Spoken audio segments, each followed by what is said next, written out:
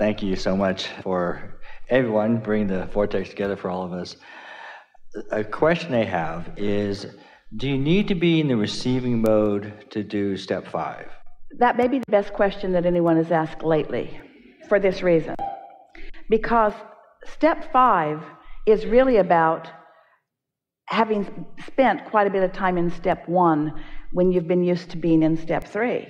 So step 5, the way we've been speaking it, is not being mad at yourself for being back in step 1. And so it seems like the answer to that would be, no, you can't be in step 5 because your awareness of being in step 1. But really the answer is yes, you must be in the receiving mode to be in step 5, because what step 5 is, you're going to like this. So you're tuned in, tapped in, you're feeling really good, you're in the receiving mode, and you're getting ideas, and you're following the ideas. And one of those ideas is pointing at a problem, a kind of step 1-y problem. But you were in the receptive mode. You were tuned in, tapped in, turned on when your inner being guided you to that problem, because the solution is so important along the way. If you got that, you're right out here on the leading edge with us. In other words, this is mastery of creation if you got that. If you didn't get that, it's okay. So we'll say it again. Step 1 is, contrast is causing me to ask for things. And in asking, there's often an awareness of what I don't want. And that awareness of what I don't want, if that's the strongest vibration I've got, knowing where I am and what I don't want, even though I've launched what I do want, and even though Source and the universe and law of attraction are mixing it up and helping me, still, I can prevent myself from having that by beating the drum of what put it there. In other words, you do that all the time. It's easy to do. Sort of justifying why you want it by pointing out what's wrong about not having it. So you're more in step 1 than you are in step 3 under those conditions, and so you're not in the receptive mode, and so things aren't working out for you, and maybe your frustration is growing, or maybe you're asking stronger, deeper questions, and in any case your vortex is growing, so a good thing is happening, and in any case your inner being is happy, and so nothing's gone wrong, and in any case it's going to turn out all right, so nothing's wrong, but you're still in step 1, and right now you're in a holding pattern because you're not allowing yourself to be the receiver of what you've been asking for. So then you get distracted, you meditate, you tune in, you sleep in, you are nicer to yourself, you get feeling better, you hang around with fun people, you get in the flow, you're in the receptive mode, and you're there for quite a while. You're in the receptive mode, which means ideas are flowing to you. Ideas are flowing to you, and as the ideas are flowing, it's like your inner being led you right to a problem. Your inner being led you right into a situation where you witnessed something in your business that really matters to you that was going wrong, and your inner being led you right there because you're in the receptive mode. And it was a step 1 moment that your inner being led you to because you were in the receptive mode. You see what we're getting at? This is mastery of all of this. But you didn't get mad. You were glad. You didn't feel upset. You were so appreciative that you came to know that, because you can't make good decisions if you don't have good information, and you're making good decisions. And so, yeah, you got to be in the receptive mode to be in step 5. And when you are in step 5, then step 1 does not bother you at all. Now you are like your inner being who knows you were born for contrast. You no longer condemn contrast. You no longer shy away from contrast. You no longer beat up on yourself when you're in the middle of contrast. You appreciate the contrast that gives you clarity. Don't you? Don't you appreciate the contrast that gives you clarity? So whereas in the practical, being Jerry for a minute, making this practical is, you once spoke to me about, like with patients, I take care of, I'm a physician, a lot of people know that, is that when they're in step 1, I don't worry about them. I trust in their well-being. I can stay in a higher vibration and calling them forth what the next step is. And why is that? Is it because you've seen a lot of people that were in step 1 and things turned out really good? Or is it because you know that step 1 is the beginning of the process? Or is it because you know that you were all born to do step 1, 2, 3, 4, 5?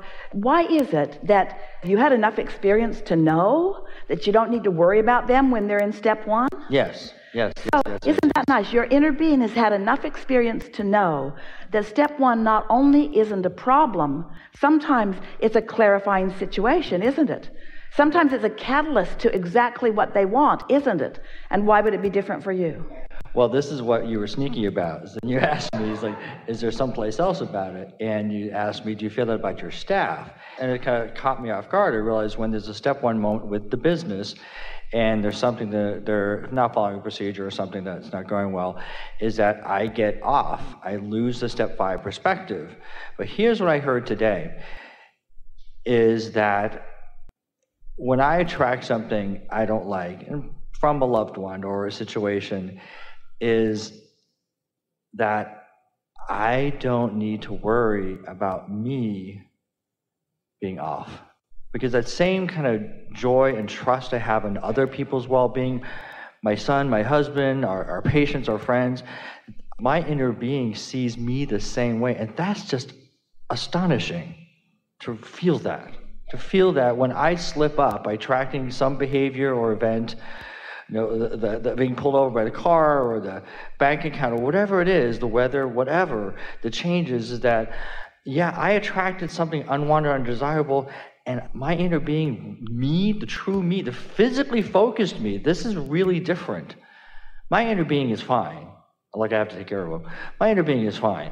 But the physically focused me is finally and increasingly not worried about me being a step 1. It's a very interesting shift in perspective. And you're living more and more in step 5.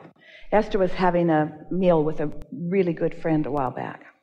And they had just been with a group of people that were 3 generations. So there were grandparents and parents and children all together, all having this wonderful time. And Esther said, because they'd been talking about life and processes and forward and future, and they'd been beating the drum of all of that, and they were both sitting there clearly and purely in the receptive mode. And Esther said, oh, I just love thinking about these little kids and that we get to watch them move through life knowing what we know. And as Esther was salivating over the deliciousness of getting to watch them have their life experience, knowing that there's going to be plenty of step 1 and plenty of step 2 and plenty of step 3, but knowing the goodness of what she was going to get to witness. And her really wise friend, receptive mode friend, said, oh, that must be how our inner beings feel about us. And they both sat there with goosebumps all over them, because it was the first time that Esther had ever viscerally, physically even thought about what she must feel like to her inner being, what the physical part of you must feel like to that non-physical part of you. That we're all in this togetherness is just the essential component that we're talking about here, isn't it? Mm-hmm. Yeah. And it's such a short distance to rendezvous with something unwanted. And as soon as you accept the premise that I don't have to blame myself or beat myself up, I just bounce right back. Let's stop calling contrast unwanted. Let's do what a step 5 consciousness knows. Contrast is wanted. Otherwise, this magnificent Persian rug would be black. It would look like that. Which do you like better, that or that? Show them. Shine it. Like that or that? You like that better or that better? Ooh.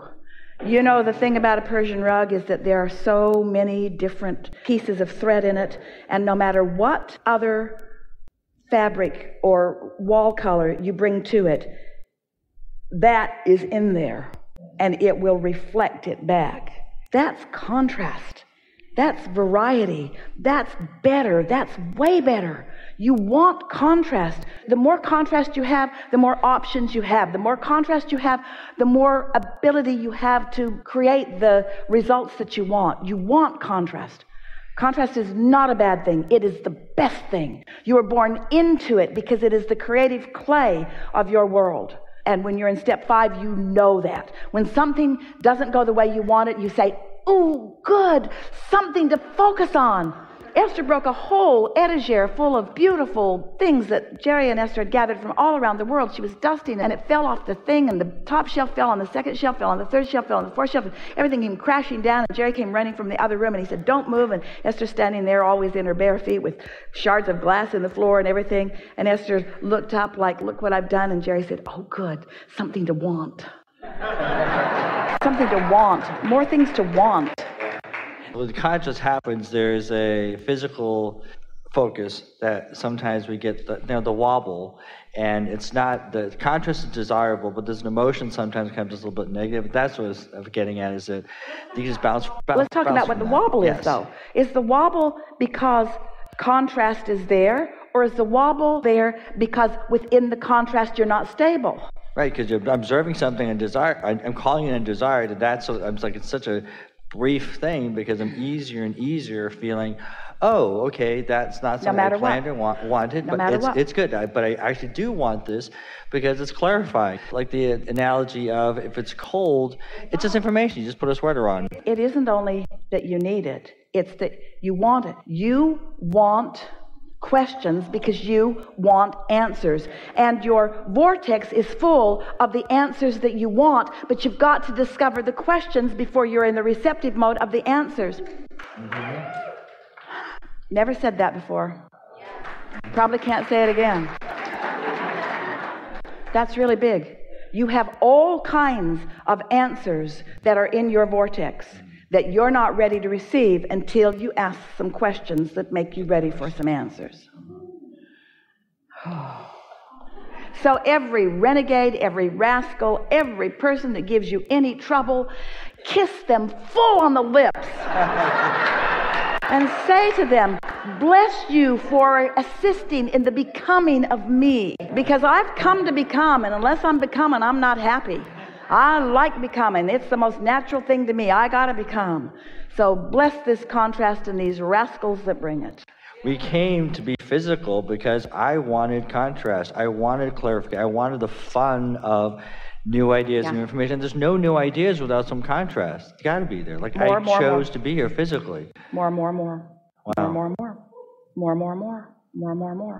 More of what? More clarity, more fun, more exhilaration, more life, more love.